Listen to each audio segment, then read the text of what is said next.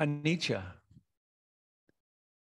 Anicca is one of the three characteristics of existence.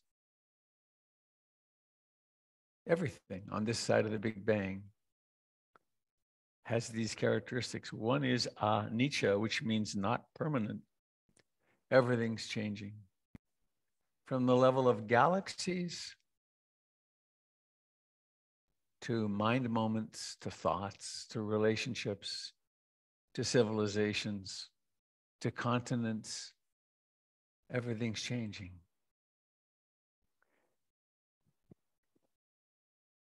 The second characteristic of existence is dukkha, which is that because of anicca, everything's subject to being quite, at least somewhat, unsatisfactory. You know, you finally get it together, your relationship is finally really working, or you get the right job, or you finally get the right party in power, and then it changes. And there's suffering in that. There's also the suffering of sickness, old age, and so on. And then the third characteristic of existence, anatta, which is the one that we really have the most difficulty with. It literally translates as no soul. That there's nothing enduring about us. This experience of self is kind of a phantom, and eventually we discover that we actually are the universe. We actually are. We're, as Ram Dass used to put it, we are God in drag. I guess. Now, will that be outlawed in some states, I suppose? God will no longer pose as human beings. Dress up. Again, from Ram Dass, he said that when we get up in the morning, we pull on our somebody suit. And we generally pull on the same somebody suit. I'm the same somebody again today. So this is a poem about anicca, impermanence, by a fellow named Gary Rosenthal. Somehow, we're in a prison without walls. Some of the inmates are Buddhists lined up to be photographed by some kind of hologram camera, a device capable of revealing our previous incarnations. To get the focus right, they turn it on an outer wall of a hamburger joint in San Francisco. You see layers removed, a succession of different colors of paint, images of painted hamburgers advertised with progressively lower prices, till there's just a bare slice of wood. Then a raindrop, then a cloud, an aggregate of dancing molecules whirling into forms. You see what was true of the wall must be true of you. Incredible, you keep saying, incredible. And then you wake up. Somehow we're in a prison without walls. Some of the inmates are Buddhists lined up to be photographed by some kind of hologram camera, a device capable of revealing our previous incarnations. To get the focus right, they turn it on an outer wall of a hamburger joint in San Francisco. You see layers removed, a succession of different colors of paint, images of painted hamburgers advertised with progressively lower prices. Till there's just a bare slice of wood, then a raindrop, then a cloud, an aggregate of dancing molecules whirling into forms. You can see what is true of the wall must be true of you. Incredible, you keep saying. Incredible. Good morning, Mr. Dalton.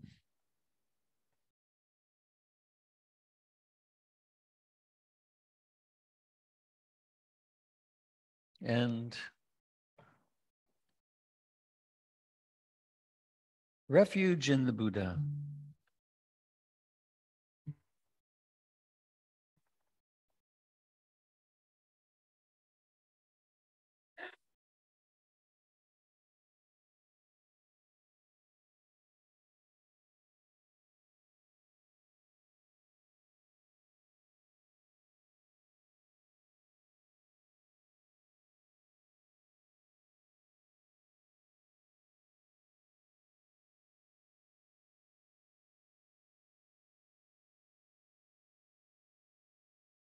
I think it's true.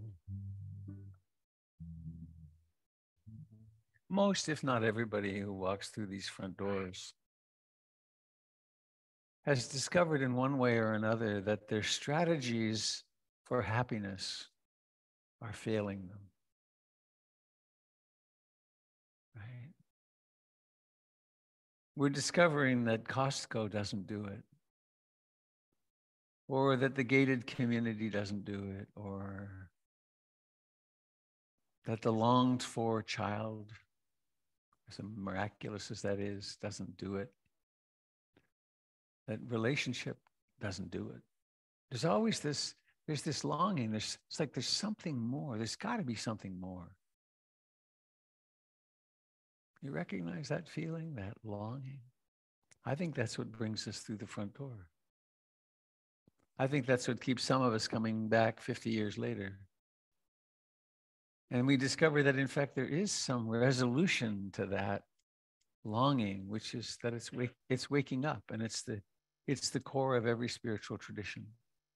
Every tradition is a different finger pointing at that experience. And it's not dogma. Many of us have been on this trip already, and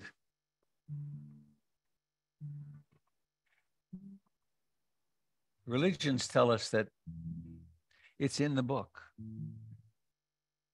The book was divinely inspired, or the book has been passed down, like in Buddhism, the book has been passed down for all these generations. And the books are helpful. They are good pointers. But ultimately, it's our own direct experience that will set us free. Anything we believe is kind of an equation. The more a spiritual or religious tradition is based upon belief, the more they try to convert you. And why do we try to convert other people? Because we're not sure we're right. If we can just keep getting converts, then I can feel more secure in my beliefs. And beliefs are fragile, utterly fragile. And so that's where, in the Buddhist tradition, there's this refuge in the Buddha, the Dharma, and the Sangha. And it can be a religious practice, but I think of it more as a spiritual undertaking. There was a person called the Buddha, Siddhartha Gautama, who lived about 2,600 years ago. He died. And he was an ordinary person. He wasn't the one and only. He was someone who woke up and figured out how he did it, and then spent the rest of his life going around teaching people. But when we take refuge in the Buddha, it's not in that historical figure. It's in that aspect of ourselves which is awake. That's going to be the core of my talk today. What is this awakeness? What is this awakeness? And I take refuge in the Dharma, in the teachings, but also in the way things actually are. What a relief. Oh, what a relief to take refuge in now being okay as it is. Pleasant, unpleasant, healthy, sick. And we take refuge in the Sangha, which is the community of practice, and also our forebears who've practiced before us and who point and say, this is a way. You can do this and wake up. And so this little song is a modernization of refuge in the Buddha, Dharma, Sangha that's been done in Buddhist countries for 2,600 years. So please join in, sing with me if you want.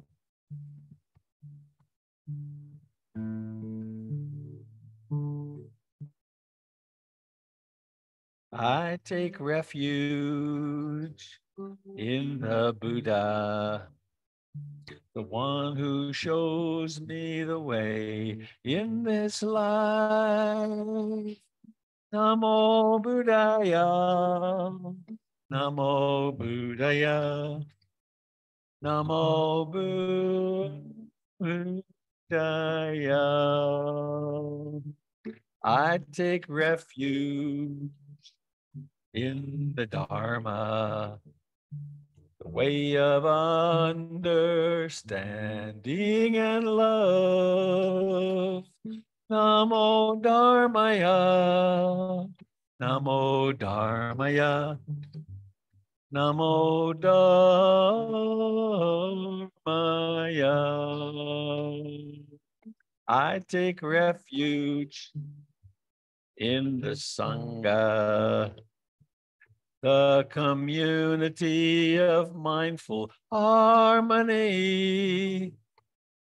Namo Sangaya. Namo Sangaya. Namo Sangaya.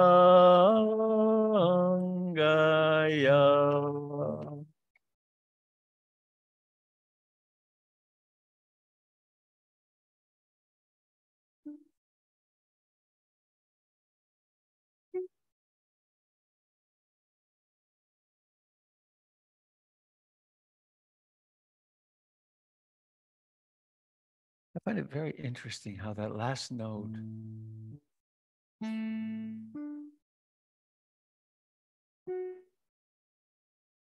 is very satisfying. It's like it finishes the chord quite.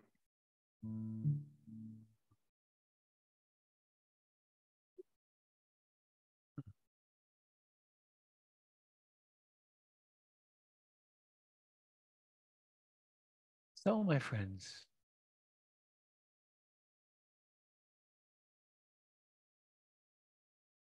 let's stop and sit for a while.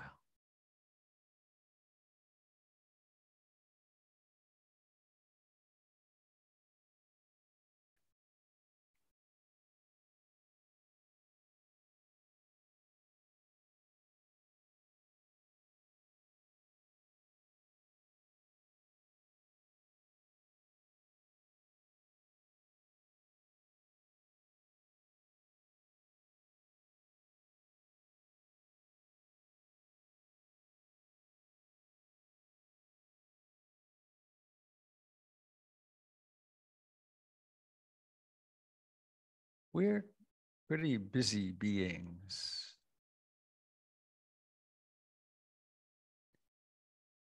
Just remembered something I promised to myself I would do today. We have at the back of the room 2 devices for the hearing impaired.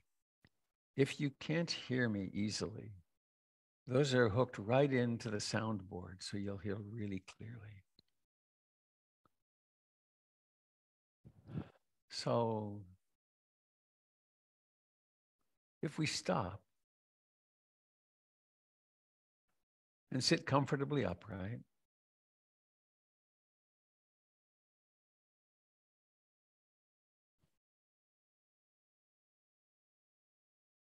and we turn attention inward,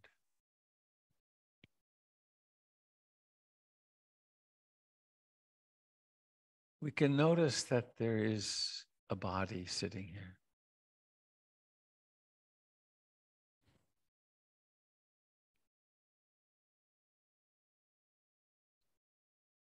And this body is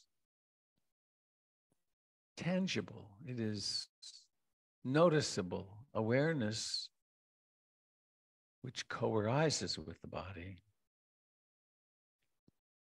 can experience the life in the hands,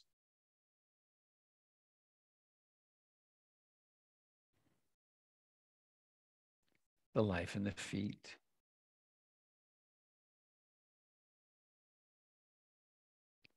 the life in what we call the face.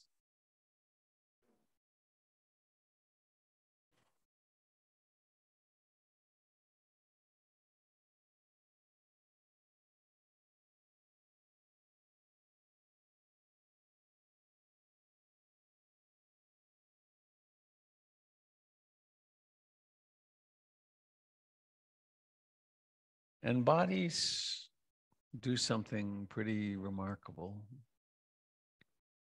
They're alive to begin with. And they breathe.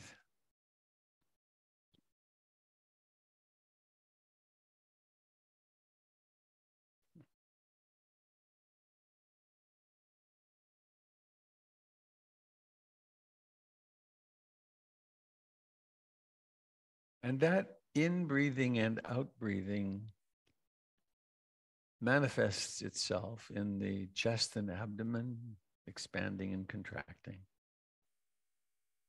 And also in sensations at the nostrils.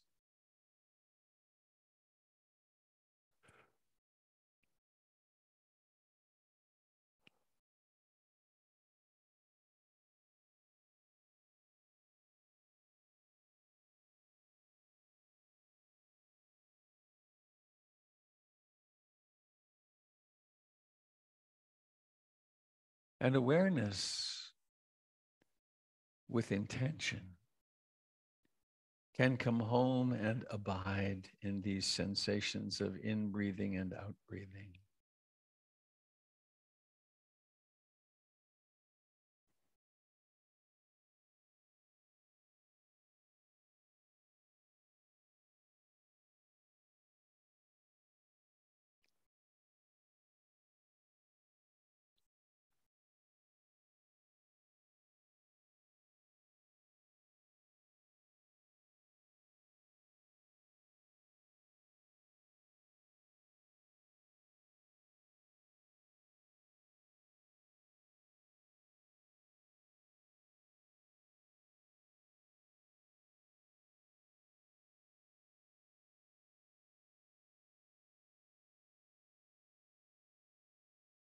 And very quickly it becomes apparent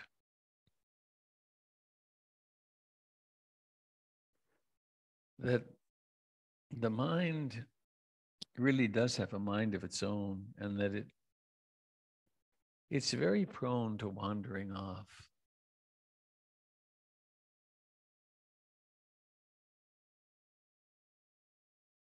It wanders into desires, into wanting.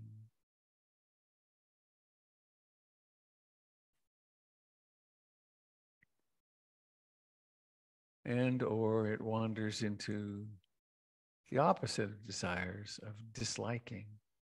It's the desire for something to stop, to not exist.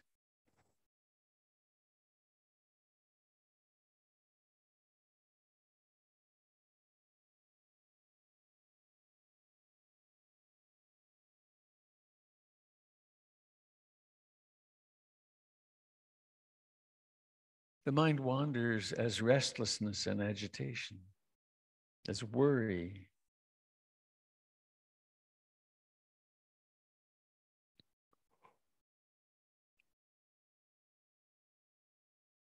as sleepy dullness, sloth and torpor, as doubt, as emotions.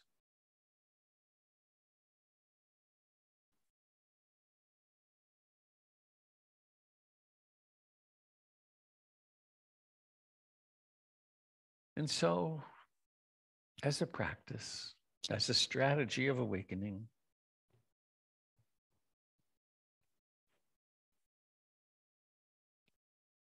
we can plan, we can form an intention to stay here, to stay home with the breath, with the sensations of in and out breathing. And this then potentiates noticing when the mind is wandering, and then allows us to come home. Very simple. Utterly simple.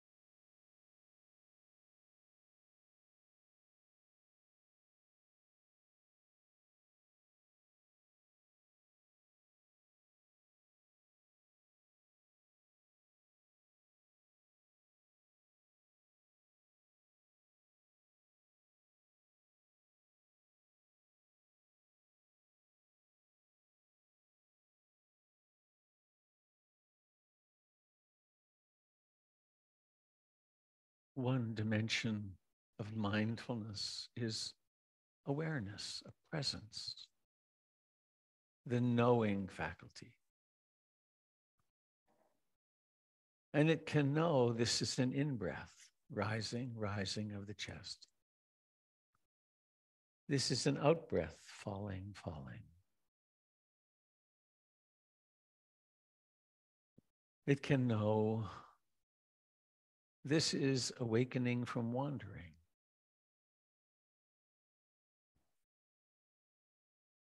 It can know this is wandering into desire, into wanting something, or wandering into disliking. It can know sleepy dullness, sloth and torpor. It can know restlessness, agitation. It's that which is awake.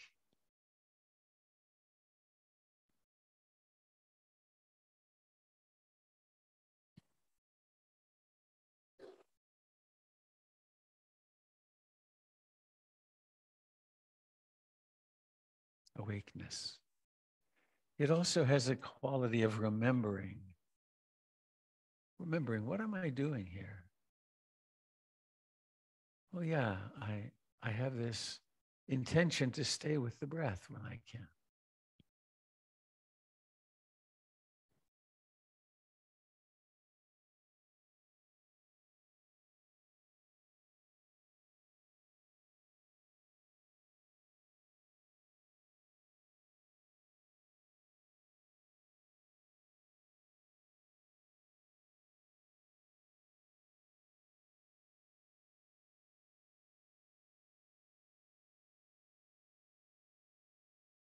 It has this ability to remember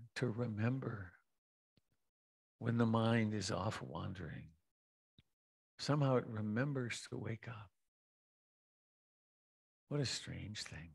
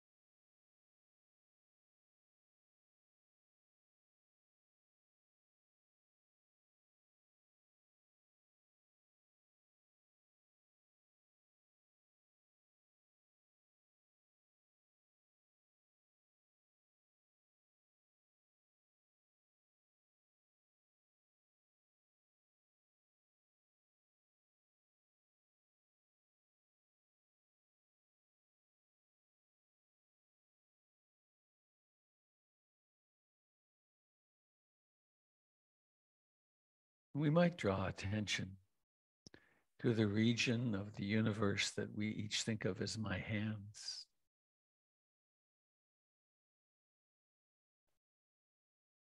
And when you do that, do you find hands? Or do you find a field of life having no resemblance to the word hands at all?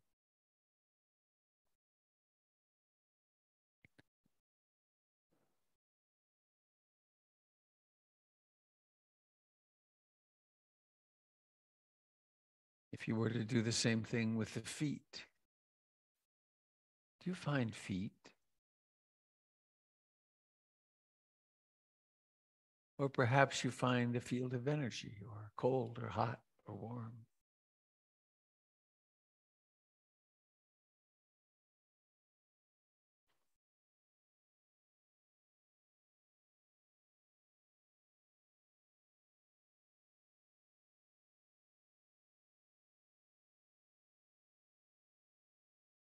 And if we were to ask, where do the thoughts come from?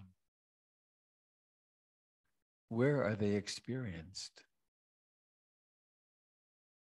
Is there a place? Or is it non-local? Thoughts just occur.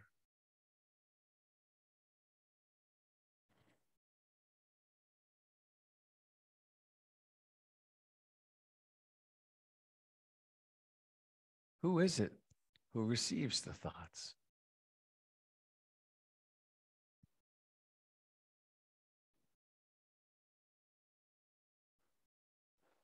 Is there an answer to this? Not in thinking. Where do they occur? They just exist. They just occur in mind somehow.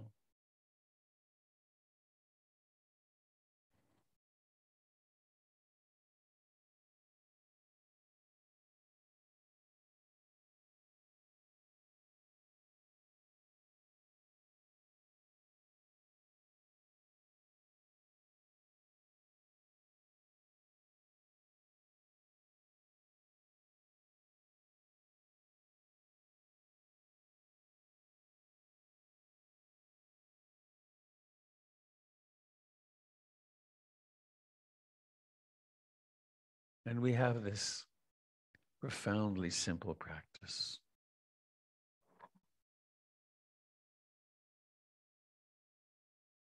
Come home to the breath.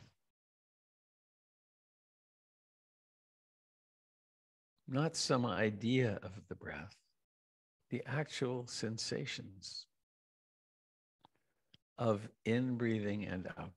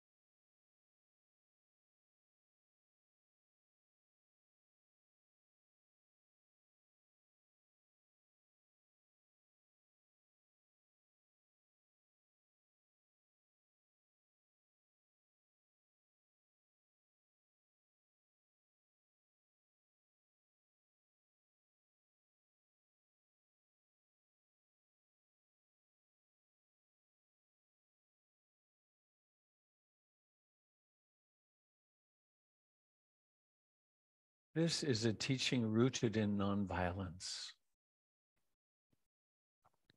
Not just nonviolence in the world, but nonviolence internally. It's non-coercive. And a very simple and potent way of operationalizing that comes from the great Thai master Ajahn Chah. Whenever you want to bring your practice into perfect balance, just remember this moment is like this. It's like this. The mind is concentrated or not. Maybe the mind is at ease or is upset, unsettled somehow. Maybe there's a sense of faith and confidence, or maybe this is one of those times when life is very uncertain. Maybe there's deep faith or significant doubt. It's like this. And all of a sudden, the battle's gone. Gone, gone. It's like this.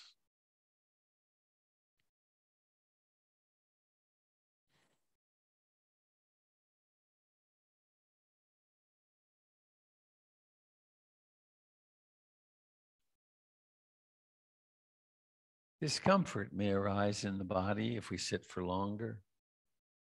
It may already be discomfort.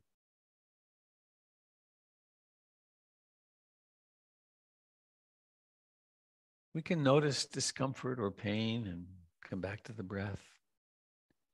Or if it persists, we can take that very discomfort or pain as our meditation object, to tune into it, to become intimate with it, to become very close with it,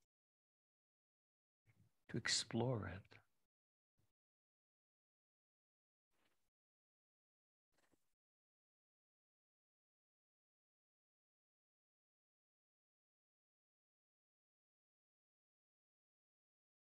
To befriend it.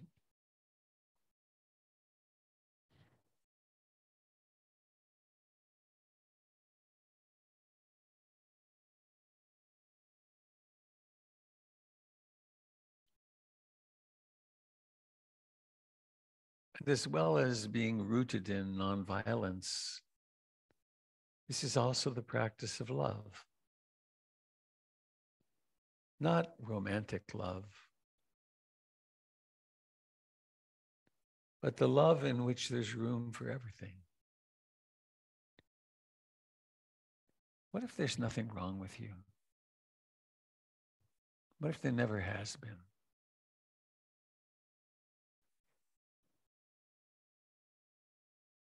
What if you don't have to spend the rest of your life trying to improve yourself?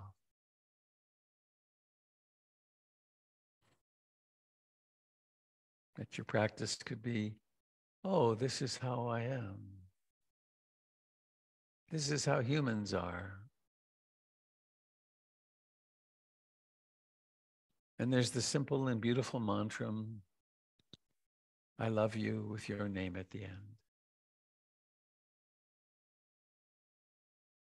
I love you with your name at the end. Why not?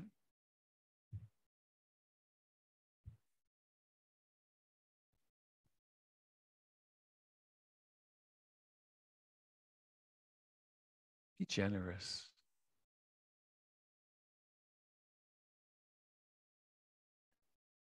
The truth is that your life has been much more difficult than you let on to yourself.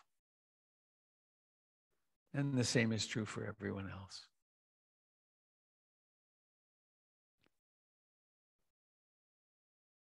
And if we take a moment to remember this, how much dukkha there's actually been, how can we be anything but loving?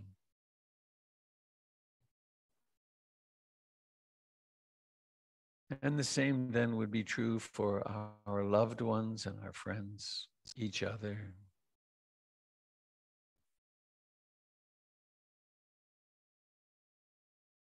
So we could say something on the in-breath like, may I be content and happy. May I love myself. And may this be true on the out-breath for all beings. May I be happy. May all beings be happy. And the happy isn't just the happiness of good mood. It's the happiness of deep contentment, of deep being.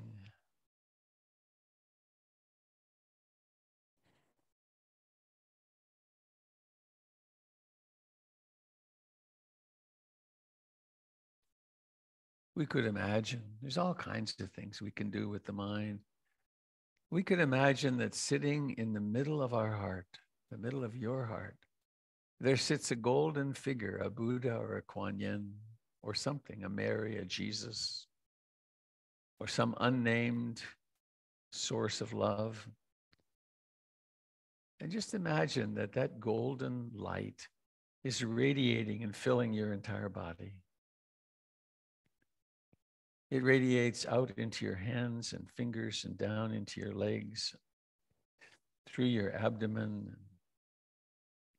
all through the pelvis into the legs and the thighs and calves and shins and feet and toes, up into the head, the neck, the shoulders, the face, into your emotional body, the places where you feel sad or lonely or frightened or self-hating or confused. And so you let yourself fill with love.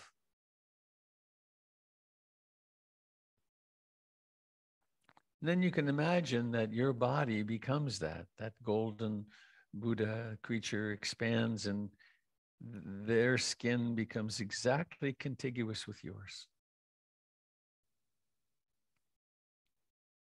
And then you can feel that surface of your body and imagine that from that flows all the love in the universe.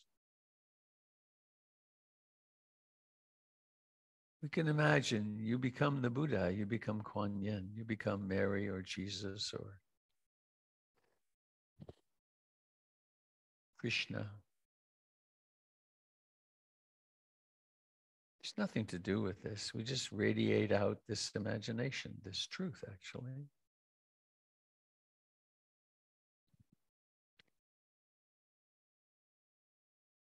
And now noticing the intention to let your eyes open. It's an interesting thing to do, to let your eyes open and remember that you are capable of radiating infinite love. So we open our eyes into a world, into a room, into a Zoom room with the thought, perhaps, may all beings be happy.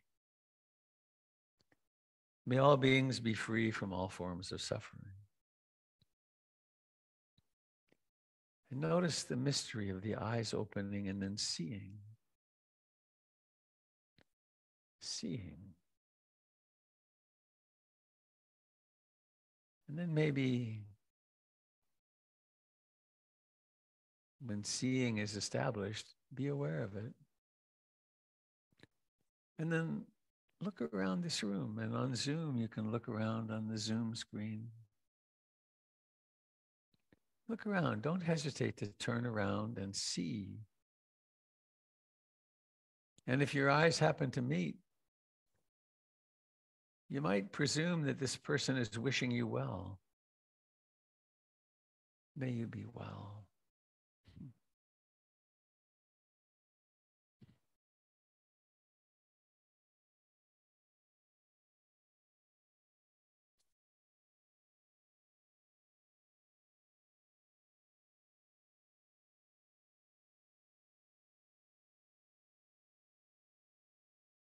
And so we can go through the world as the Buddha. It's kind of fun. Walking through the mall, knowing what you are. And so is everyone else. The Sufis have practices, they call it tasawwuri, which means being And then you walk around the room being Kuan Yin, or maybe doing gestures like Kuan Yin or something. And it's to have a room full of Kuan Yins is pretty cool.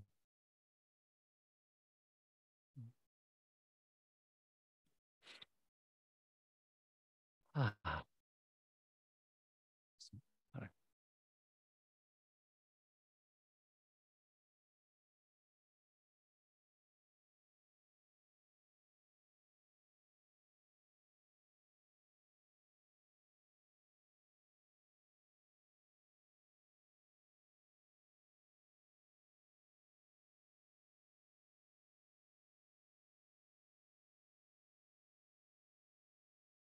How you doing? Do you feel less? Do you feel better than when you walked in the door? Raise your hand if you feel better. Take a moment to look around. Keep your hand up. All you did for the last 45 minutes was nothing. And you feel better. That's interesting data.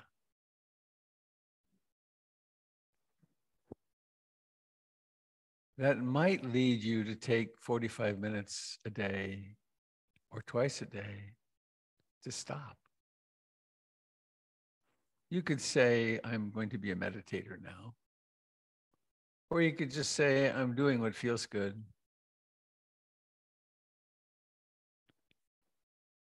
We have some really bizarre notions. And that is that we can feel better by accumulating stuff and people and buying things. And when what really makes us feel better is stopping. And the research is really solid. I mean, it's people who meditate get sick less. Why else would insurance companies be so willing to pay for mindfulness-based stress reduction courses? They don't do it out of the goodness of their heart because insurance companies are heartless. Insurance companies are designed to make money for the investors, right? And so John Kabat-Zinn is the great hero of mindfulness-based stress reduction. He's run over 100,000 people through his program at the University of Massachusetts Med Center.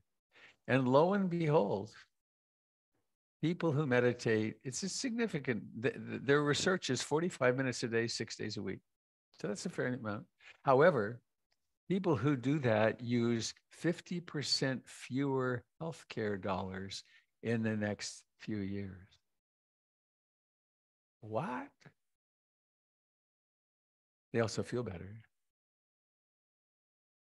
So that's my little pitch for meditation. I have a couple of announcements. I also have a joke. I don't know, maybe I could show it to you. I'll read you the caption in a minute. It's a service dog with a leash. And it says, if a service dog approaches you and he is alone, it means that the owner can't move and is in trouble. Follow him and you will get a free wallet. That's a bad message, isn't it? Forget that I read that. There's another message here from Candle. Oh, oh, she sent me a joke back. Could you please put in one last push for the meditation movement and crystal bowl special event coming up next Saturday? People need to bring a sack lunch, comfy things for lying on the floor if they choose to, and also no movement practice experience is necessary. Folks can sit out if dancing is challenging in any way and still enjoy the sacred energy of the group. She's doing that with a woman whose name I forget. It's on the website, portlandinsight.org. It's a day of movement and meditation and a very loving environment.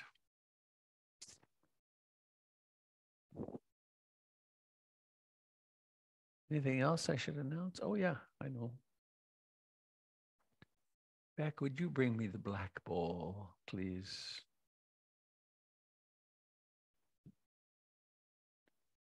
Vanna, may I have the bowl, please? That's an age-related comment.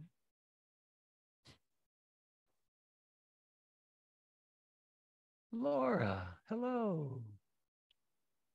Want to do a down announcement? you you don't have to. You don't have to. You do? All right. Well, there you go.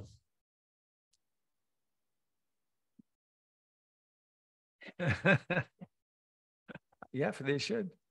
This is Laura Dow, an astounding human being who also happens to be the chair of our board.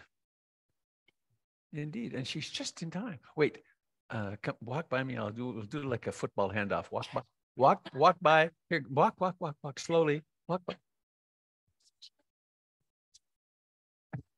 Here. I don't. I missed it. See what we can.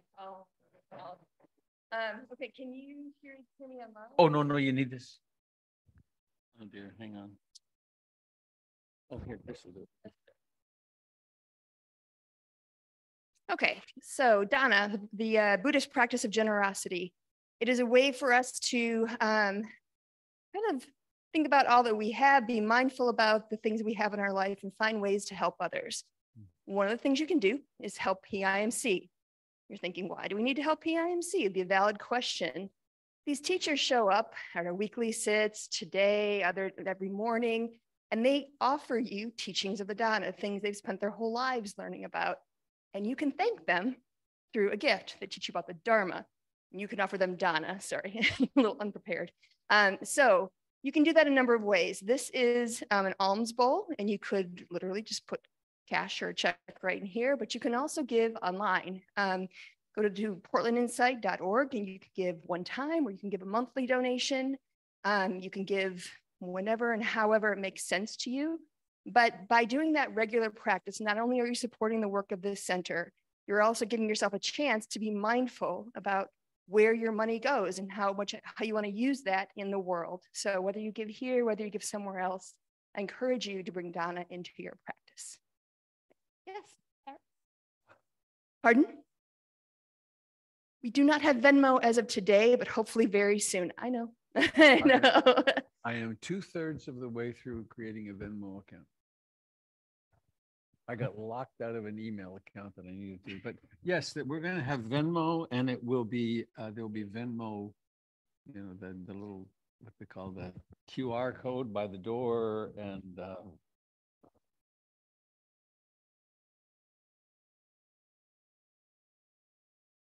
thank you, Laura.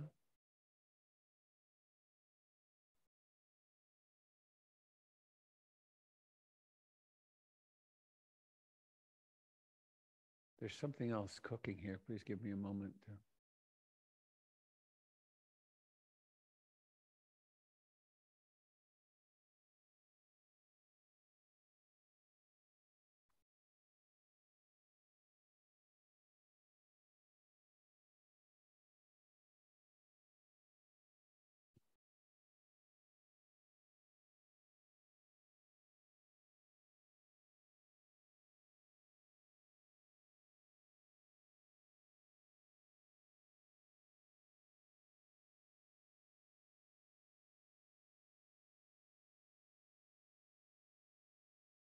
Nice to stop, isn't it?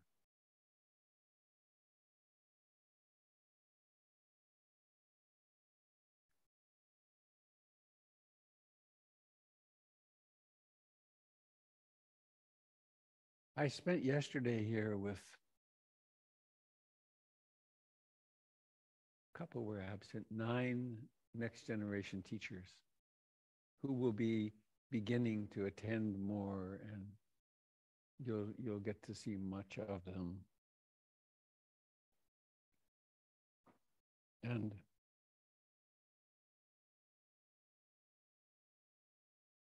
we had a long conversation about a process that we're engaging in now, which is that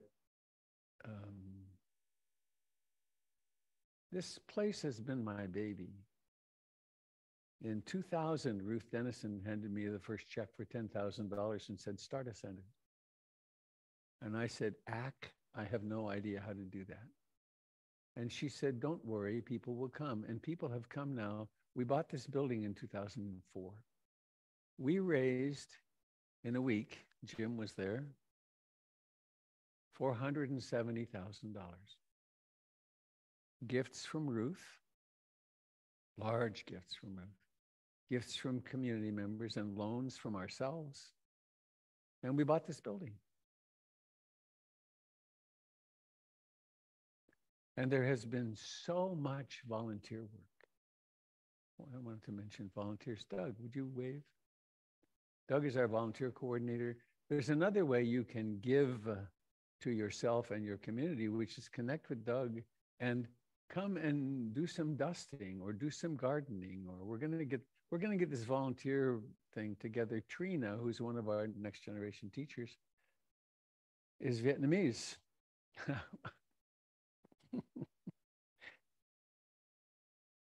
Funny. There's both tears and laughter here. I joke with her that she's the only real Buddhist here. As she was born into a Buddhist family. But she talks about the Vietnamese Buddhist Center, which is a hub of life. People come and they bring food and they bring flowers. We have wonderful flowers. Thank you again, Allison. Luba, you bring flowers. But the experience there is that the place is overrun with generosity. And there are events happening all the time. And people find it that there's a way they do community, which is different than we do, because we don't really understand community. We don't know how fully we can lean on each other and need to. We rely on institutions rather than on each other. So anyway, we're engaged in a process where I am withdrawing from being, and I'm no longer, Laura took over the board. I used to be the CEO of that. And my finger has been in every single aspect of this place. Every piece of art on these walls came from myself and my former partner. And it's really time that I stop doing that. It's not time that I stop teaching, so you don't need to get worried that I'm going to disappear. But it is time that we support our existing teachers and our new teachers more and more, and that they step forward, and that our board gets stronger, and we're doing that really, I think, wonderfully. We have a transition team that's helping me and us figure out how is it that we do a transition like this, because it's an unusual thing. It has to do with succession as well. How do we do this? And I want to invite you to be part of it. And one of the ways you can be part of it has to do with Donna, with your generosity of time and funds, that we are, I guess, just be honest with this, we are underfunded. And we've always just scraped by. But another wave of emotion. This place is really important. How many, well, I guess I could ask this.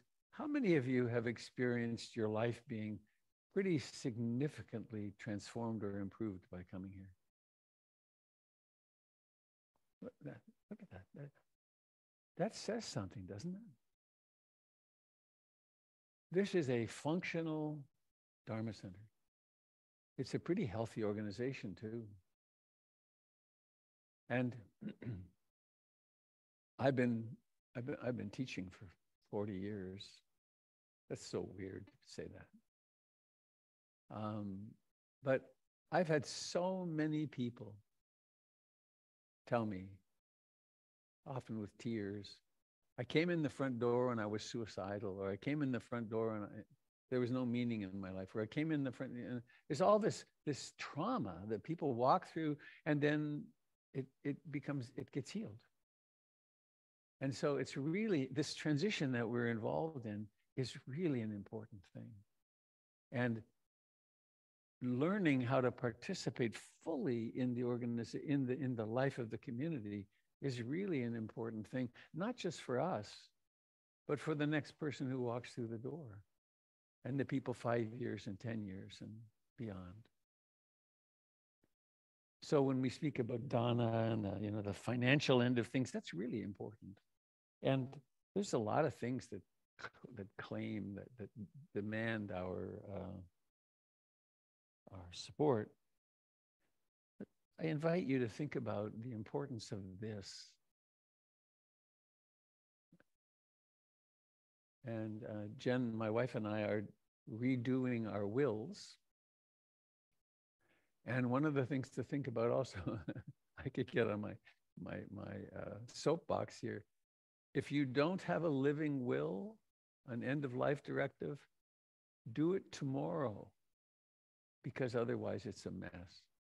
And if you don't have a will, you know who controls where all your stuff goes? The state. So one of the things you can do also is put PIMC in your will. People do that. That's how many places build up big endowments. They're then financially secure because someone at the end of their life doesn't need their money anymore, and they give it to the organization to support the people who walk in the front door. So that's what wanted to be said. Mr. Dalton, from here, Jim's going to do some movement, and then I'm going to give a shortish now Dharma talk because this happened. And then we'll walk through those doors and have some conversation with some very fine people. You want to come up, Jim, and I'll arrange the camera. I think if you'll come to my left here, I can make it work.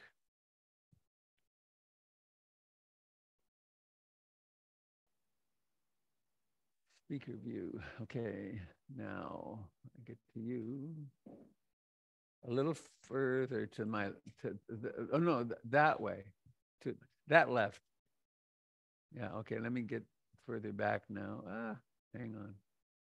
Got to get rid of this. Nah. This way. And then this way. How about that? Settle for that? Do you want to see your feet? Okay. Let's give you that. I think that's up. There you go. Here's this.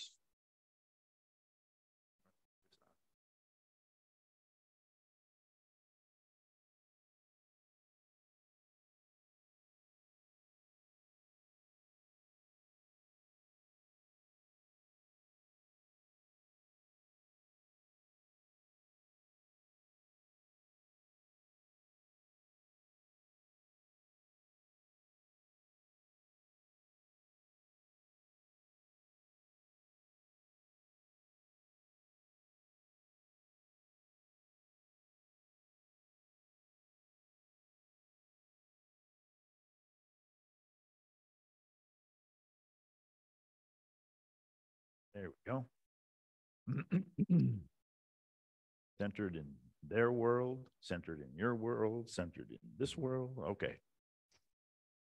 How am I all these different people at one time? Let's begin again with our awareness of the feet. We can drop the awareness lower and lower and lower into the body and feel that the feet are in touch with solid earth.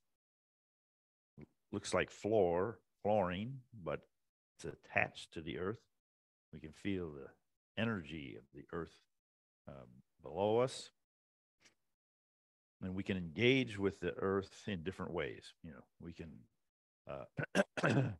move forward and backward. And in a normal stride, you're shifting your weight into one leg, swinging the other, balancing, swinging the opposite and balancing.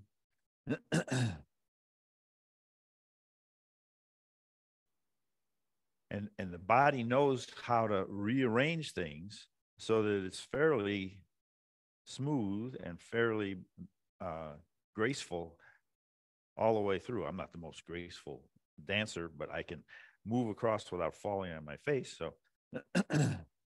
this amazing process of reorganizing the weight here, lifting, stepping, reorganizing the weight here. It's called posting up in Tai Chi. You step and then you bring your back foot up and just rest it next to your instep. And the body knows how to handle that challenge. Step back and post up on the other leg. Open your stance and feel the relief in the body. You don't have a little 1/2 of a square foot of a base. Now you have the whole width of your hips between your feet, and you can slide over and move the weight into one leg and just hold it there for a while and feel all the different tendons and muscles that activate in order to stabilize this form, while the other leg over here it is relaxed, is resting, it's waiting. When's my turn? And then you move over and you can feel the engagement of all these different sensations: pressure, tightness, sensitivity between your skin and the fabric of your clothes. The clothes hang differently when there's engagement. The clothes over here have a whole different feel to them. Okay, we open our arms and open the rib cage, and our breathing changes. Opening and then releasing down. There's sensations of engagement, again, lifting, engaging with the sky rather than the earth, and engaging with the space around us with open arms, and embracing the space around us, and then settling the space, relaxing the space, soothing the space. We ordinarily take all of this space for granted, and it's the last thing in our awareness, but we can bring it into, look how the space accepts this movement, this movement, this movement. There's no resistance. It opens to the engaged arm. It opens to the relaxing hands. The space is very compliant. It accepts us whatever we want to do. And that now, after doing that several times, I'm breathing more deeply. I can open up my elbows away from the body and breathe even more deeply, because I'm opening the space between the ribs with every in-breath. And all those little micro muscles are cooperating to make space inside, just as we embrace the space outside. We can make space inside.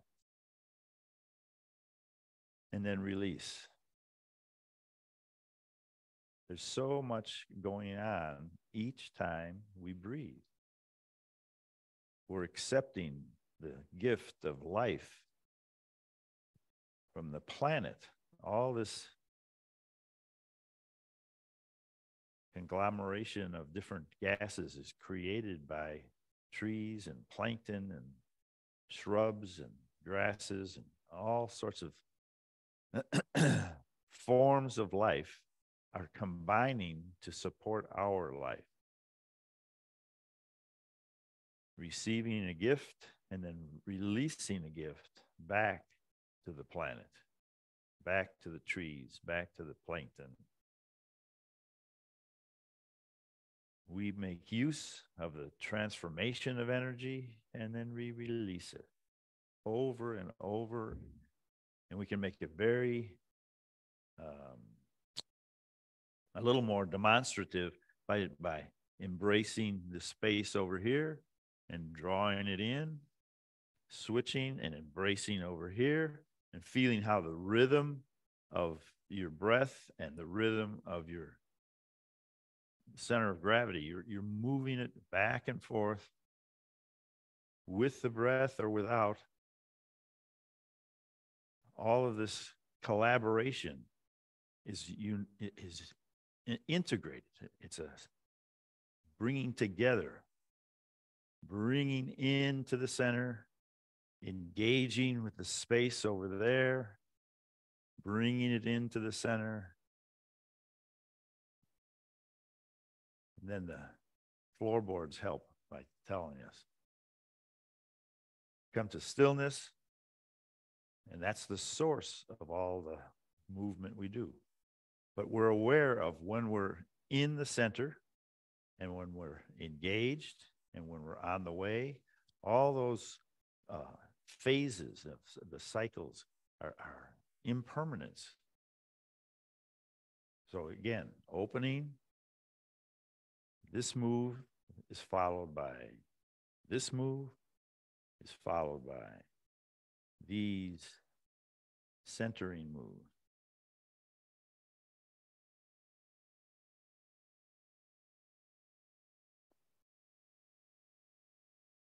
Space receiving us, supporting us.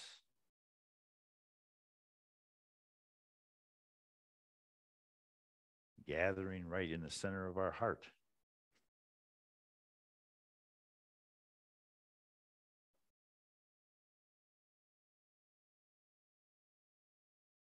And then bringing our hands together in gratitude for another practice session of mindful movement. We'll see you again on the third Saturday of April now. And next week, Candle's going to be here with a friend to do some mindful movement. Okay.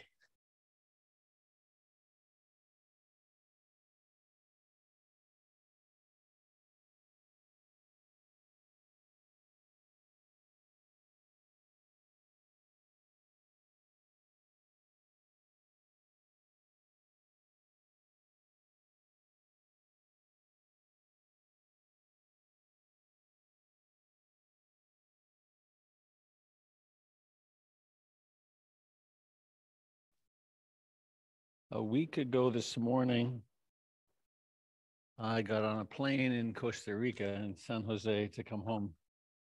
It was a bit of a shock. I brought with me some pretty nice Costa Rican chocolate. I'm going to pass these around. I invite you to take one or two. If you'd like, we're going to do a mindful eating practice. So don't eat them right away. And if chocolate isn't on your diet, we have almonds and we have raisins. So please, would you pass these around? And these and these. Hi, sweetie. All right. And while they're doing that, I'd like to brag for a moment. You never see in here because this is the secret room, the sound room, and it's been absolutely chaotic for 2 years or more. And in the last week, I spent 4 hours cleaning it up and it's pristine. And while I did it, I found one of my props that I haven't used in 5 years.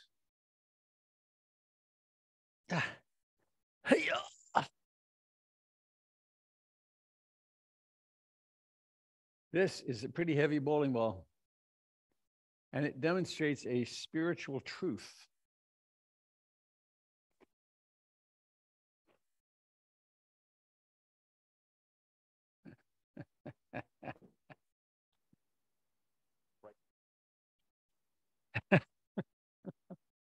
It's a spiritual truth. It's actually the equation that was at the root of the Industrial Revolution. Force equals mass times acceleration, and a body in motion tends to remain in motion unless acted upon by an outside force. Pretty important stuff. And you will notice, be careful, Beck, that if I take this and roll it like, I've got to get my fingers out of it. If I roll it like this, it will continue to roll until someone gets it and rolls it somewhere else. So I invite you to roll it around and enjoy changing its direction. Sorry to those of you on Zoom who couldn't see that. I'm solo here today, so we couldn't turn the camera. Force equals mass times acceleration. And a body in motion tends to remain in motion unless acted upon by an outside force. Let me get this back to me. Boom. Okay.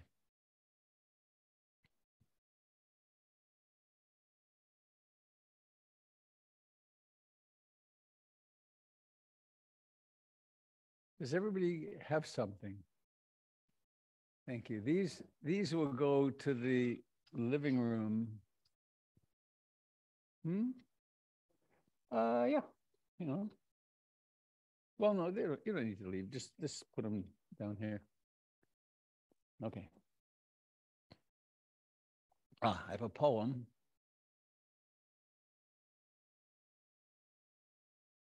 And perhaps a little story. No, I'll do the poem first.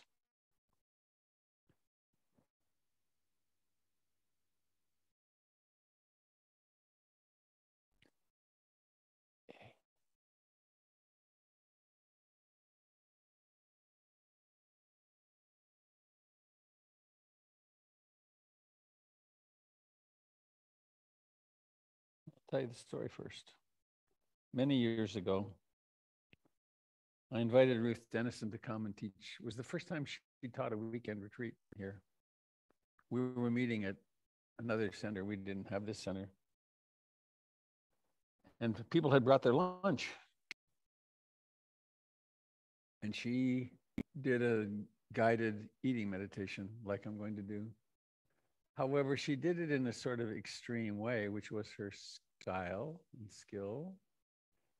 We were hungry. It was 1 o'clock in the afternoon, and we all got our lunch. But she said, "Let's do an eating meditation." And so we got out our lunches, and she said, "Spread it all out in front of you." And then she spent 45 minutes preparing to have the first bite. And you could cut the tension in the room with a knife. It was like, it's like enough already, right? Your sandwich is there. And then finally, she had us taking the first bite and then bringing it to our mouths. And we got it to about here. And she said, "Stop." I will not take that long. But it made clear how, it made greed really clear, and anger and frustration, and especially when you're really hungry for something or someone to get between you and the trough is really difficult. Now, why do this? My intuition of this talk this morning is, it's one thing to become, it's one thing to develop a daily sitting practice, and it's pretty darn important. It's another thing to develop mindfulness in daily life. To actually, oh dear, a sneeze. Must you come now? Yes, you must. It would appear. Hang on. Turn off the microphone.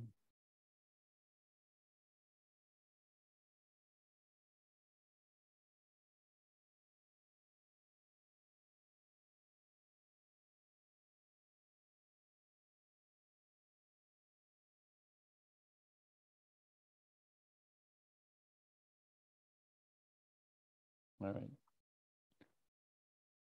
But how to go about the day?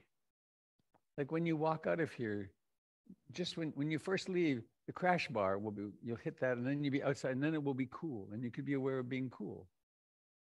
And then an image comes to mind, oh, my car's over there. So you turn to the right or the left. And then you walk down the stairs and then at the stairs you turn right or left. And then you might notice your coat needs to be done up because it's cooler. Or something, oh, I've got to do this on the way home. Some memory comes up. And then you walk to your car. And then there's the incredibly responsible sacred act, which is that you take these out. And maybe you don't use a key, you use a button or something. And then you let yourself into your car. And this is a hugely important task, right? Driving a car. I could confess this, I will. I'm a really careful, good driver. And I drove a lot in Costa Rica. And the roads are narrow, a lot narrow, and windy. And I made a mistake. And I still feel anxious when I talk about it. I was following a truck, big truck, dump truck. And we were almost out of gas and I was hungry and we were coming down a hill and I saw my chance to pass. It was not a dotted line, it was a double line. But it was downhill and I knew I had the space and I pulled out and floored it. And I got partway up the truck and then a bus was coming up the hill too fast. It was like not as fast as you would think, but much faster. And so I managed to get by this truck and out of the way with 2 seconds to spare. It was tight. Bad move, Robert. So scared the bejeebies out of Jennifer and the bus driver probably. So when we put our hands on these, we're really taking on a huge responsibility. So then we get in the car and then, well, how do we drive consciously? One thing is to not text. Another is to drive and to be aware of seeing. I'm seeing it, turning left and turning right, and maybe even talking it through, being aware of touching the chair, checking the mirror, driving, turning left, right. And so we drive more consciously. And then we get home and then we get out of the car and then we gather up our things. Can we do that mindfully? Can we do that and know that we're doing that? And then we walk into the garage or into the house and we put our stuff down and then we greet someone. Do we do that mindfully? And I think you're catching the theme here that we can do everything that we do. There's no reason we can't be awake to what we're doing, no matter what we're doing. Changing the baby's diaper, unloading the dishwasher, loading the dishwasher, getting ready for bed, brushing teeth, all those rituals, going to the toilet. This is in the Satipatthana Sutra, the teachings on mindfulness by the Buddha. He clearly didn't talk about driving, but he said, taking off the outer robe and taking off the inner robe and going to the toilet and when eating, when specified, be mindful doing all these things. And I did that silly thing with the bowling ball because our life will continue in our robotic fashion for the rest of our lives, unless there's an intervention. And the most powerful intervention we can do is mindfulness. Because mindfulness lets us know what the next intention is. Right? So when I'm present with the breath, for instance, or when I'm present with putting away the dishes or whatever it is I'm doing, and then a thought comes to mind, that thought is noticed. It's more likely that it's noticed. And that thought might be one that I want to restrain, or it might be one I want to feed. Some thoughts lead to speech, some lead to action. And if I want to shape my destiny, which is what we have the opportunity to do if we're awake, then being awake moment by moment is really helpful. Is making sense? It's a strategy.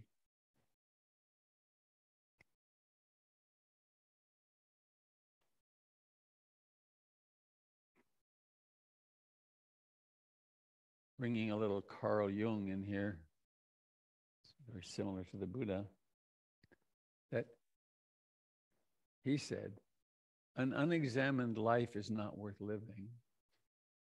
The Buddha said, there's so many quotes. Better one moment of mindfulness than a year of good intentions, than a year of, then a moment of mindfulness is so much more powerful than a moment even of generosity. Because mindfulness is where the lights come on and we can actually tell where we're going. Oh, and there's an image, I haven't thought of this in a long time. Imagine that you're at that door and this room is completely black. And you know, you've been here before and you know that there's a door over there, but it's dark. Not only dark, it's black. And there are whooshing sounds. And somehow some intuition tells you, maybe I need to be careful here. And you happen to have a box of matches, you know, those nice wood matches. And there also is there's a high wind. It's about a 60-mile-an-hour wind that's blowing out. When you open the door, there's this wind.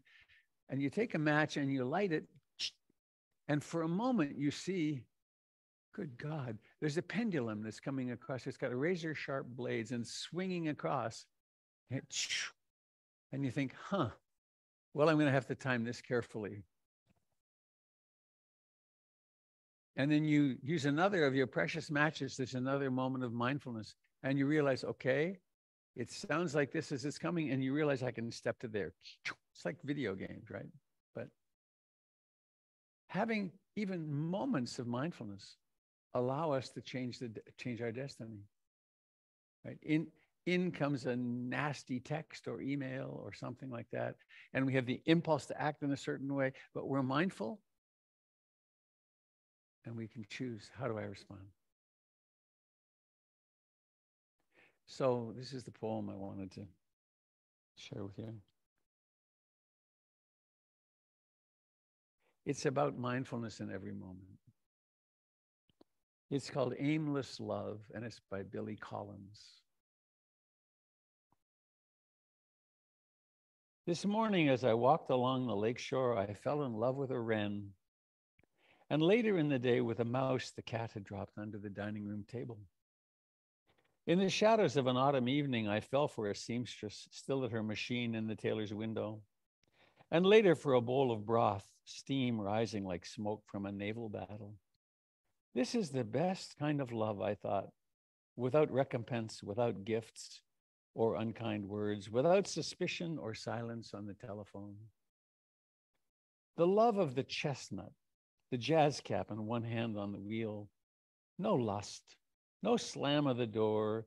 The love of the miniature orange tree, the clean white shirt, the hot evening shower, the highway that cuts across Florida. No waiting, no huffiness or rancor, just a twinge every now and then for the wren who had built her nest on a low branch overhanging the water, and for the dead mouse still dressed in its light brown suit. But my heart is always propped up in a field on its tripod, ready for the next arrow. After I carried the mouse by the tail to a pile of leaves in the woods, I found myself standing at the bathroom sink, gazing down affectionately at the soap. So patient and soluble. So at home in its pale green soap dish. I could feel myself falling again as I felt its turning in my wet hands and caught the scent of lavender and stone.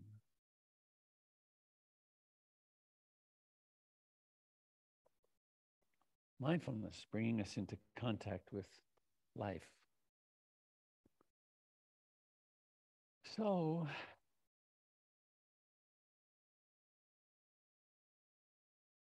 please become aware of your body sitting here. I call this plopping. Plop. And when I speak of this, and even other times, there was a time 40 years ago,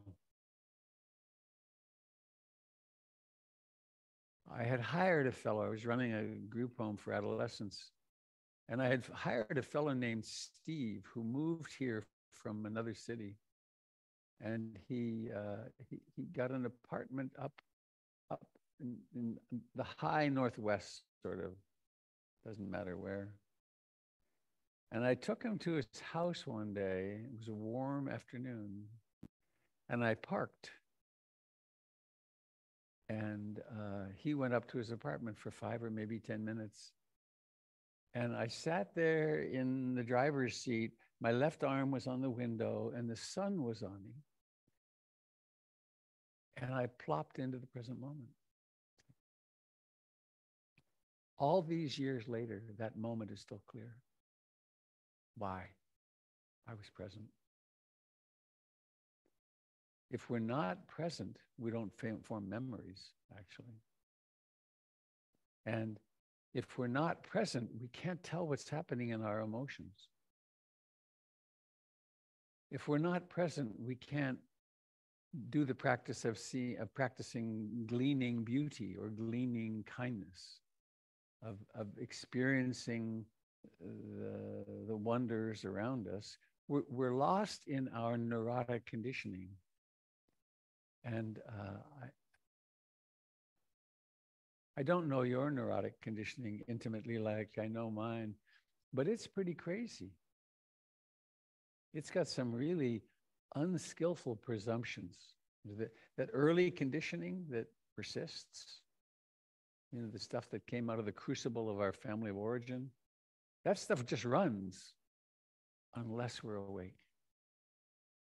And so the intervention with the bowling ball is, why not be awake? Why not be awake? And so I invite you now, be aware of your body where it contacts the floor or the chair.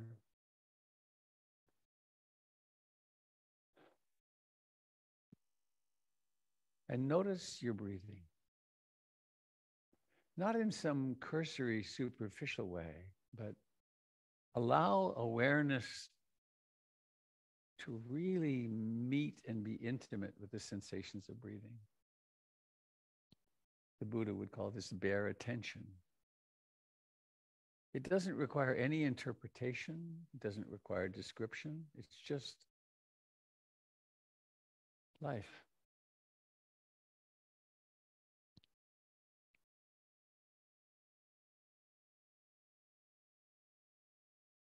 When the mind wanders, the same thing happens, but we can be aware of wandering mind. Thoughts, memories, plans. It's not like it's a mistake when your mind wanders. It's not like you're doing it wrong. That's the nature of the thing. We're not even trying to get rid of the wandering mind. It will diminish over time. And sometimes the mind will become really concentrated and there'll be no wandering mind. But when it does wander, that's the reality, and then that can be noticed with bare attention.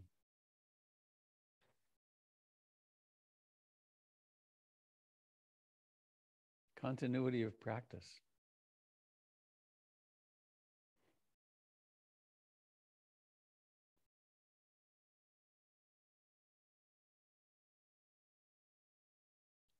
And so here we are sitting.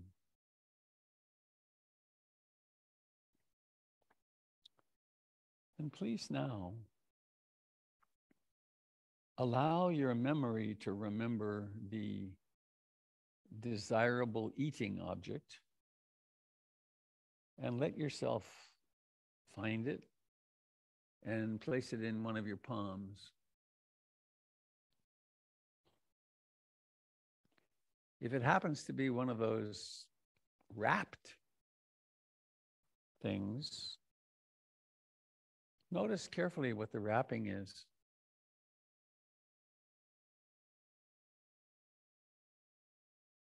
Does anybody else need something?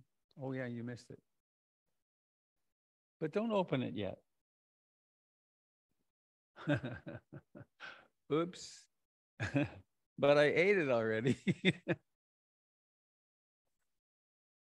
Notice the wrapping paper. Someone went to great lengths to create that marketing tool. Seeing. You were seeing, being aware of the shape and the color.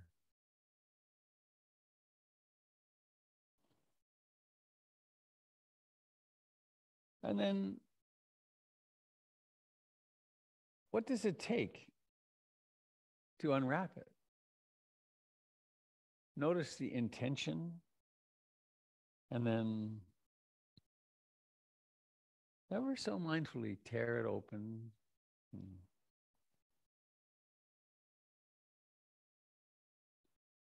Notice the skill that it takes. It takes some manual dexterity to open something like this. And then get the contents. Notice what you do with the wrapper. And then get the contents and maybe put them in the other hand. Let them go from one hand to the other.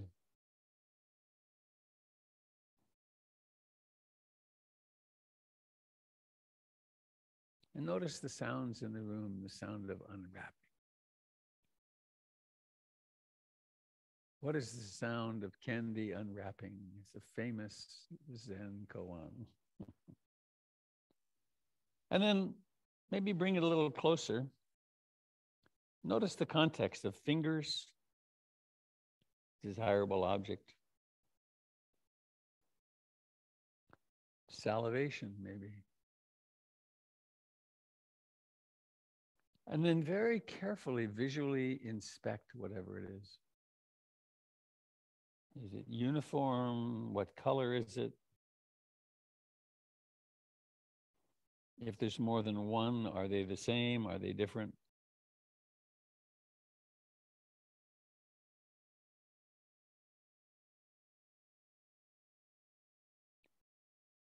Do they have a scent?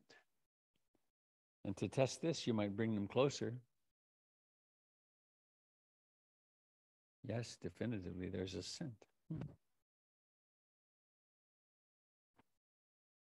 Are there associations with this scent?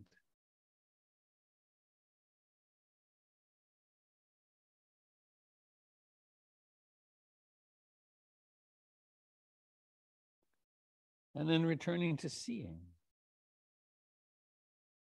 Seeing.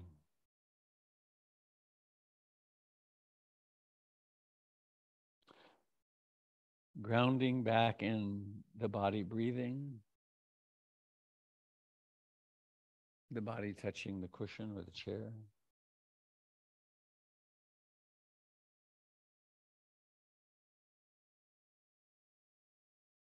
Notice any thoughts that there are. There could be thoughts and feeling of impatience. There could be frustration, or there could be great interest. It's like, whoa, who knew that desire could take this form? Who knew it could become this strong? Or maybe you're not particularly interested in what you have in your hand, in which case this could be really boring.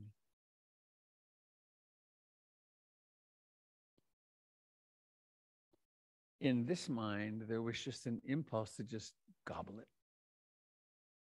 But let's keep looking and smelling.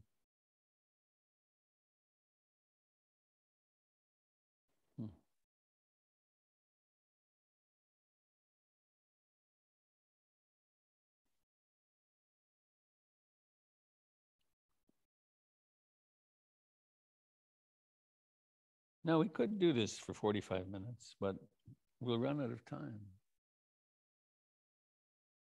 So instead, I invite you to, in my instance, I have 3 little somethings here. And I would say, pick one if you have more than one.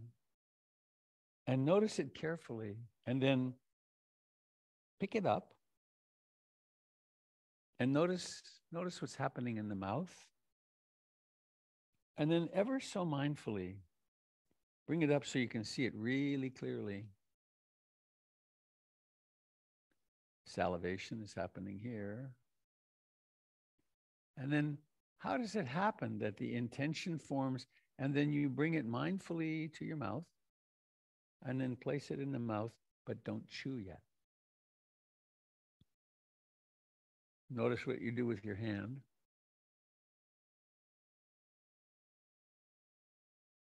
And explore it with your tongue.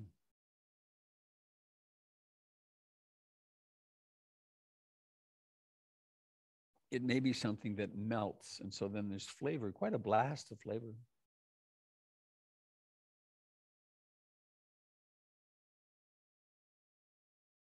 And then when you're ready, notice the decision to chew.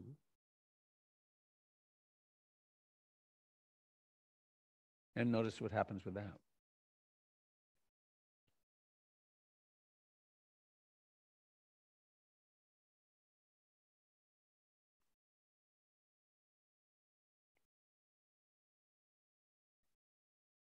Notice how the texture changes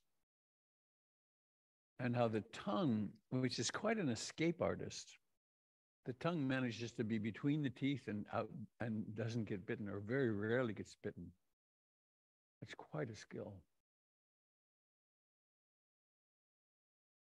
And notice taste. There's taste in the mouth, sweet, sour, the MSG taste, bitter. But most of flavor is in the nose, right? And that exists only on the out breath. You can notice that.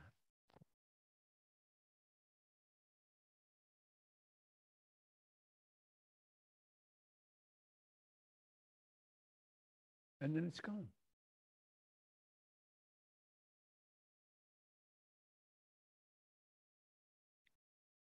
And if there's more, you might have one more. Mindfully bringing it.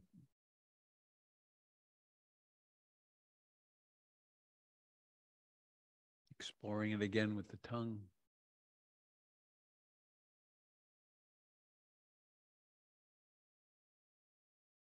Ultimately chewing.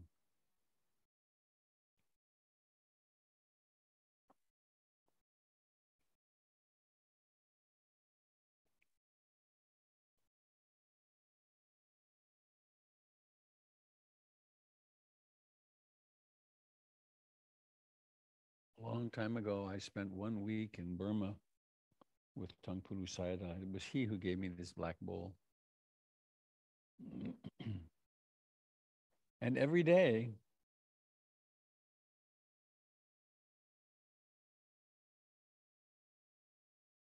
well, he gave me a very interesting meditation practice. The first day, he said through the translator, be aware of seeing all day. No mindfulness of breathing, just be aware of, like right now you could do it, be aware of seeing. Do that all day. 15, 16 hours. When your mind wanders, come back to seeing. Day 2 was hearing. Be aware of hearing all day. Day 3 was be aware of your posture, sitting, standing, walking, lying down. Day 4 was touching. You can do that now. Feel where your arms or hands are touching or your buttocks are touching. Day 5 was seeing, hearing, sitting, touching. Seeing, hearing, sitting, touching, all day. No reading, no writing, no distractions. So he would ask, what did you learn about seeing yesterday? And he would also ask, how many bites of lunch did you have yesterday? It was one meal a day. Some particular rules, the Dutanga rules, are particularly severe rules that when you sit down to eat, you eat from the top of the bowl down. You don't push anything aside, and you count your bites. And I discovered that, and I was young and hungry at that point, that it was a large meal if I had 70 bites. That was a huge meal. And of course, when you try to eat, the mind wanders, right? And how do you eat without your phone? Well, maybe you don't use your phone. Maybe you just be aware of bringing, chewing, swallowing. So this is an invitation to turning life into meditation. As I drove over this morning, I live in Beaverton, and I come along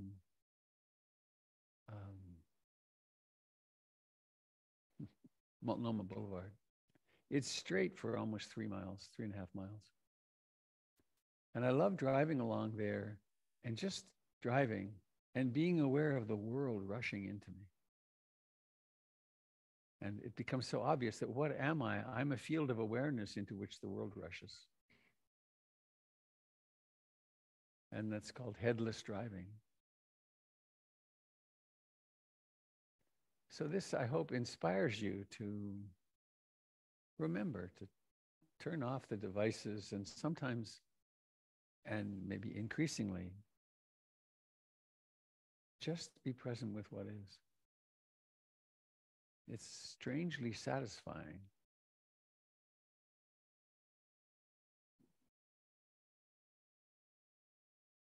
So perhaps we have time for one person. If you have a question or a comment, I will ask Beck to bring you this. Wish we had more time, but this is what we have.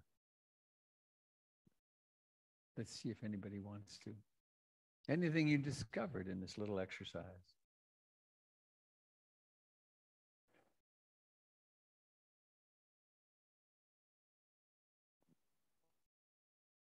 I could check and see if there's anybody on Zoom. Let me see here. Gallery. Anybody on Zoom want to try to share something? It might be a little awkward here, but we could possibly make it happen.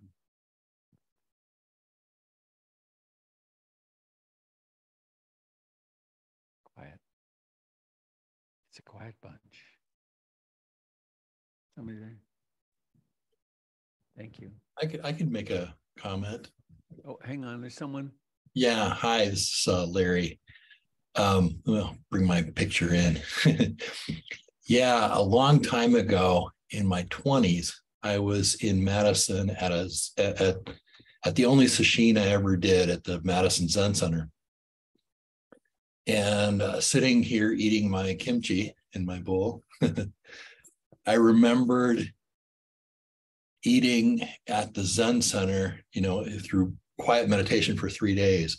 And I actually can still remember the beans that we were eating and how delicious they were, how amazing delicious they were.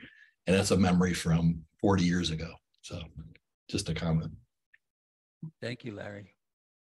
And one person we have a hand up here, I think. Oh. Hi, I'm Jack.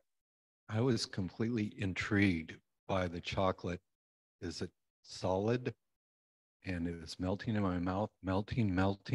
And there's this tiny little peanut, because before I even hit the peanut, it's just solid chocolate. And it melted and just intrigued me. It was a moment of focus. So a lot of curiosity. Yes. Mm-hmm. Anybody else? Carlita. That kind of blew my mind.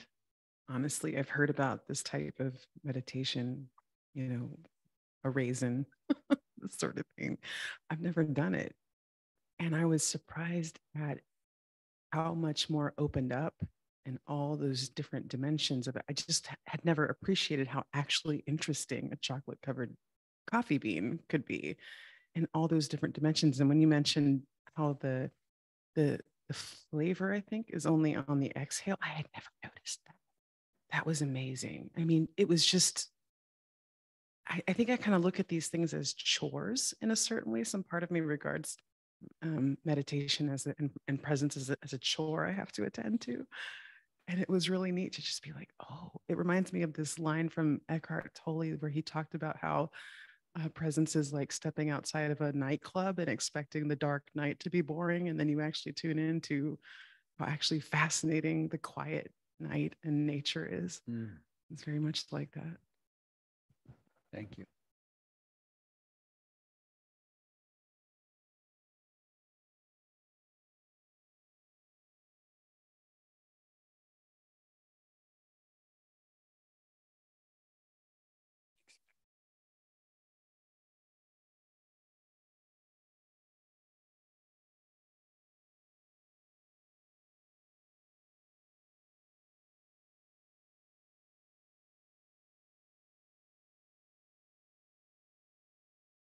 Flop. What to do when nothing's happening?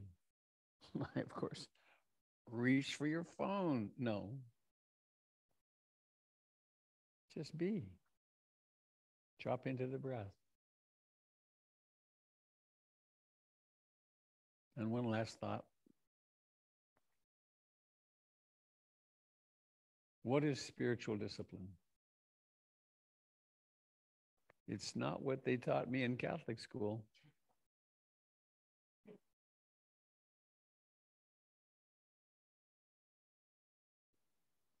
In grade 4, I got the strap, which was a leather strip, black leather strip, for which one had to put out your hands and get beaten because I got snow on my back at recess.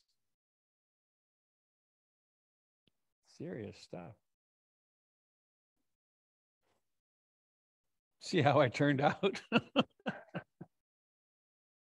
I did get rescued from that in the next year, but spiritual discipline. Spiritual discipline is doing that which you know you really, really, really, really want to do. There's lots of superficial desires and lots of conditioned, lots of fantasies. Well, if I do this, then that'll be satisfying. But what is it I really, really, really want to do?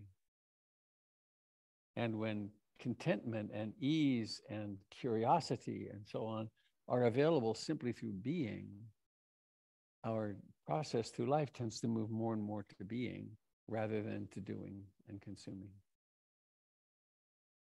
So spiritual discipline. I encourage you to be very disciplined, which means pay attention to what you really, really, really, really want.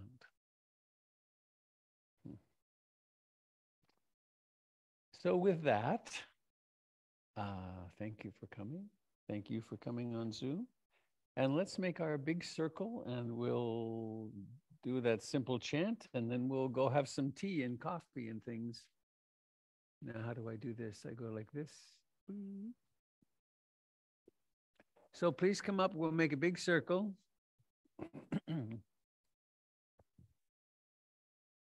Thank you, Jim. And squish in here so we get a few people in the middle going out to the Zoomers. Greetings.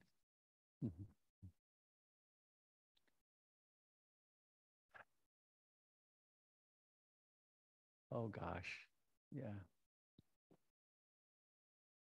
Let's do something a little more vigorous than the Bhavatu Sabbe Mangalam. I learned this 30 some years ago. It's a practice from the Sufis. It's a practice from Islam. It's the practice of Ya Fatah. And there are, oh, actually, I want to draw you over there. That's our little Islamic corner on the east wall there. The writing, the Arabic writing, comes from a shop right outside Rumi's tomb in Konya. And it says, Bismillah ar-Rahman ar-Rahim.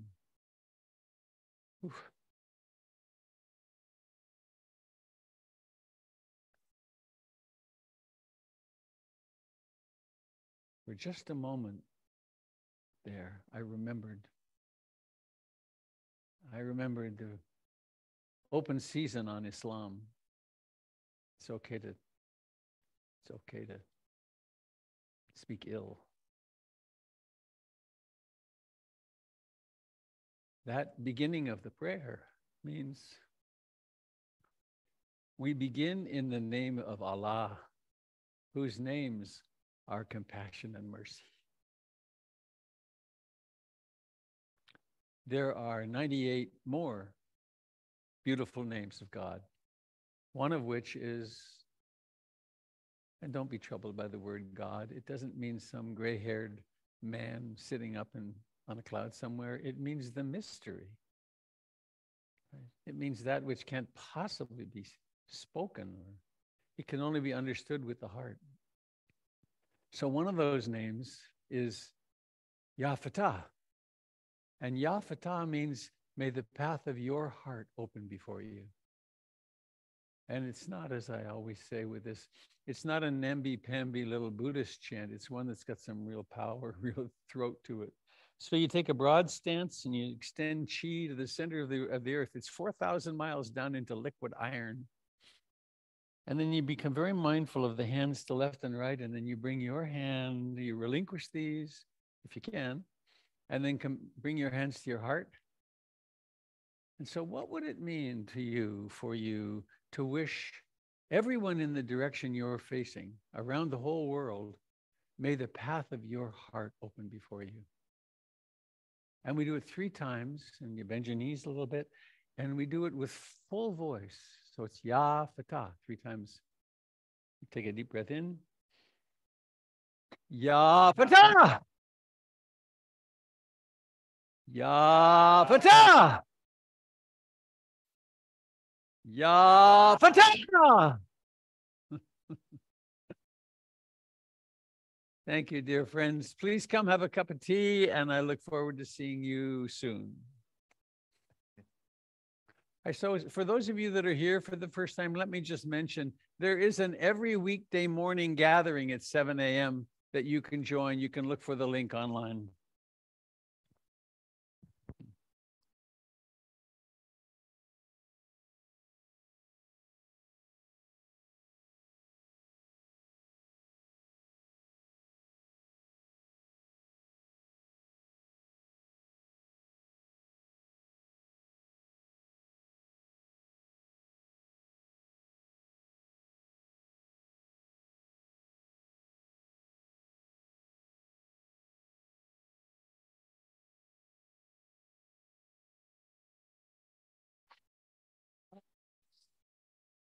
But I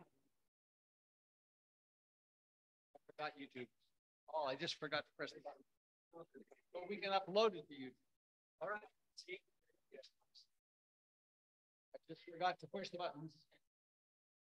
Oh, help yourselves. Take a handful. Take some for the kids.